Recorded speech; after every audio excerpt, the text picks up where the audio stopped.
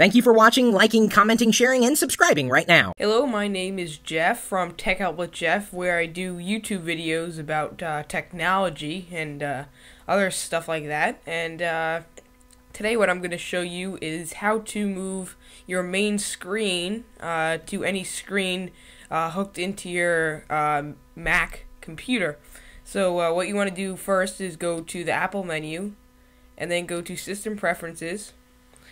And then what you want to go to is Displays, and you will see Arrangement right here, and this little white bar represents your menu bar, so you can just drag it to different screens, and of course it highlights each screen you want to drag it to in red, which helps you out too. So all you have to do is just drag it once again. It's going to be right there. Drag it and just let go. I'm not going to let go because it's kind of going to mess up the video.